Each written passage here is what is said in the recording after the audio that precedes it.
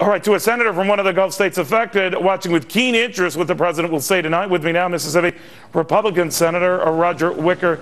Does the president, Senator, have the power to do what he is going to do tonight?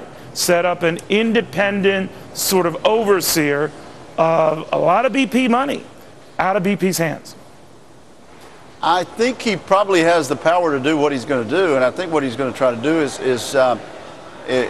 force and cajole and coerce BP into agreeing to this. If he can get them to agree to it, then the question of the legality is moot. That's a very good point. In other words, force the issue without necessarily changing the law here. In other words, right. shame BP into doing this, right? Right. Your previous guest was right. We already have a law on this. And the shame of it is the Democrats in Congress are trying to take that trust fund and spend it on other things right now. There's a proposal, even as we speak, to spend some of that oil cleanup trust fund money on the stimulus package, on the new Extenders Act. So the law is already there.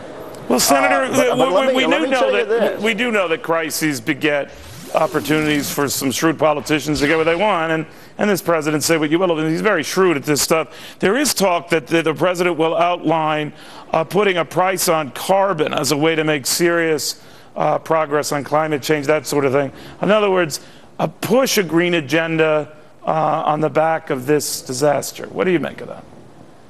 A carbon tax, an energy tax at the national level would drive even more jobs overseas, and it would be bad policy.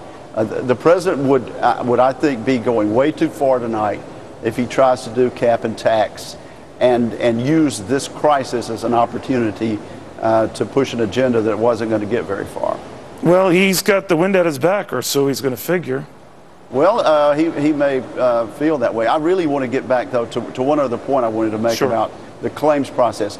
BP has done a terrible job of administering these claims, and there are a lot of people on the coast. A lot of my folks I was meeting with, I had a little town meeting Sunday afternoon, and I think a lot of people would like some sort of change. Yeah. So it may be that there's a feeling that this big federal cumbersome bureaucracy couldn't do any worse than BP. Well, you're exactly right, Senator. The polls they could actually do worse. Well, you know, the polls validate what you say, so we'll see tonight how the president takes advantage of that. But always a pleasure having you. Thank you, sir. Good to be with you. Thank you.